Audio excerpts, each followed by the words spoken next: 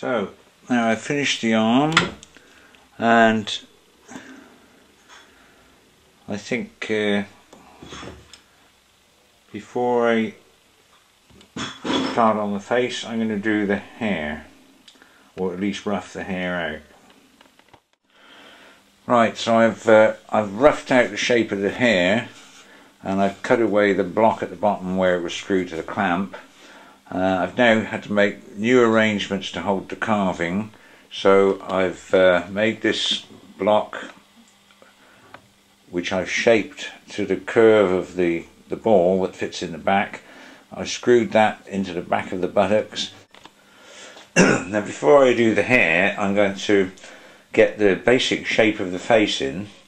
They're in this sort of peculiar position, and with the hand there and everything, it's rather difficult. So I've made a template of a profile of the face, and I started by carving the face to fit that profile. It's not perfect, but it's just giving a starting point. I'm now going to move around the side here and around the side there, and get the ear in there and get that basic shape, and then move on to the hair. Now I've roughed out the shape of the face, and I'm now moving down to the hair, and you know, the hair is hanging down from the head, vertically as it were. It's really a kind of very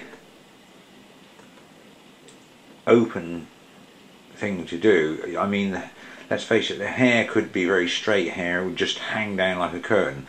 I don't want it to hang like a curtain. I want a bit of waviness and movement in it. So I'm not working to any very tight plan, really letting the chisel go where it wants to get the flow.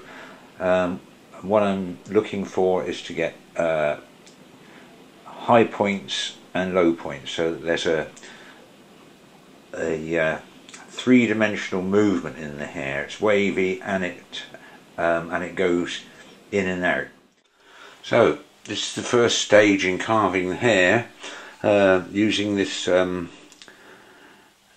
11 quarter inch number 11 gouge, U-shaped gouge, which deep grooves here. See, we've got very deep hollows, lots of movement, waves. I'll now go over it now with a smaller number 11 gouge, and get all these little cuts into long flowing cuts, which is what people find difficult. The initial deep cuts are then rounded off with 150 grit sandpaper to form these smooth flowing locks. The cuts in the hollows are then cleaned up, enhanced if you like, with the small number 11 gouge,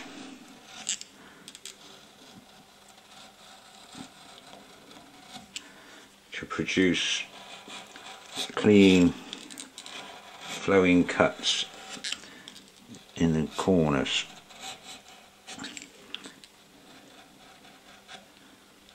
And this isn't always easy,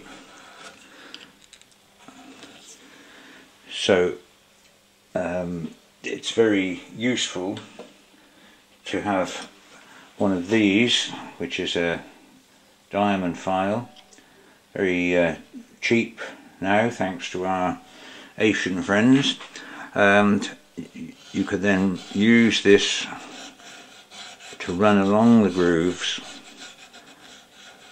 get rid of any little sort of chippy marks,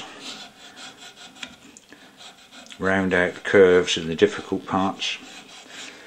You may also, if you cut really deep, need to get hold of a spoon bent gouge like this one to get into these deeper corners. When you've finish these smaller cuts, you can then go on to even smaller ones, or smaller still if you wish, and then just soften the finish with fine paper, 240 grit, not to get rid of the cuts, but just to soften them slightly.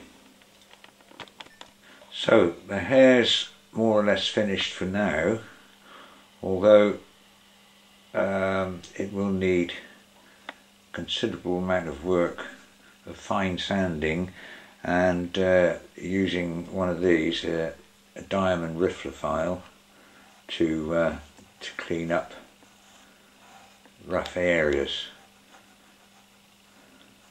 It's a long job.